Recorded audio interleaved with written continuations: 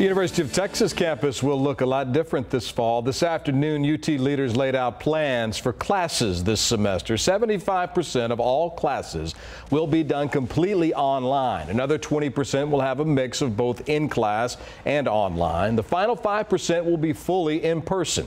The university also invested more than $1 million in equipment that will help the university handle COVID-19 testing on campus. If there's a positive case, contact tracing will help the university find anyone who's come into contact with the coronavirus. For those in certain high-risk areas like living in the residence halls, perhaps we might do that expanded network testing and not limit it simply to the close contacts, but maybe even everyone on a residence hall floor. Now, as for Longhorn fans, interim president Jay Hartzell is optimistic. We'll see UT playing sports this fall. As for the final decision, well, that'll come down to the state and Board of Regents, not the city of Austin, but the city will be included in that conversation.